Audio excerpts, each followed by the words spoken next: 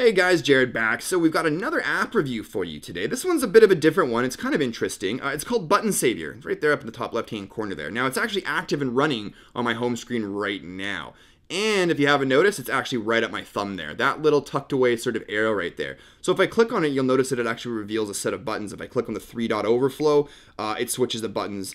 Now, what's the point of this? Button Savior was basically designed for people who either don't like the placement of their hardware buttons or don't want to use their hardware buttons. Maybe you're a phone modder and you are starting to wear the crap out of your volume key, your home button, your power button, and so on.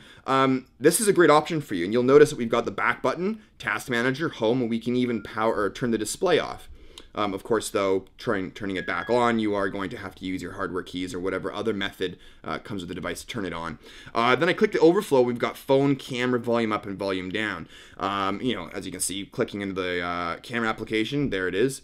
So now the one thing I did want to mention, though, with the volume up and volume down button on my G2 right now, which I'm going to have to send back soon. So sorry, guys. Probably no rooting videos on this. We've got the volume up and volume down, but they don't work. Now, I've only been testing it out on the G2. I haven't tried it on any of my Galaxy devices or my Nexus or anything like that, so I don't know if it works on there. Though the reason why it might not be working here is because the G2 is a new device and it's not as popular as Galaxy devices, as we all know.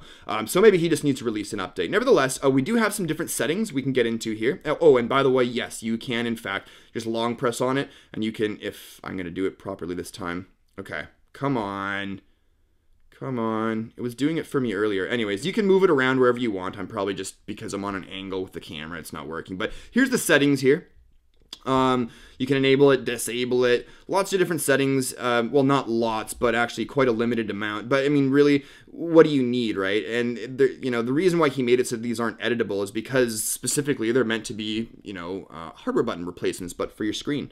Anyways, guys, I'll be posting a link in the description below. This is free, and no, you do not need root. It might not even show you, but right here it says non-root, so you don't need root. He does have a free version and a premium version, all of which obviously have some more advanced options and settings and things like that.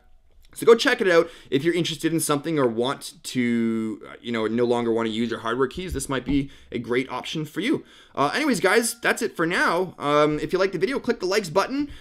Subscribe for more videos like this in the future. And like I said before, link will be in the description below. All right, guys, we'll see you in the next one. Cheers.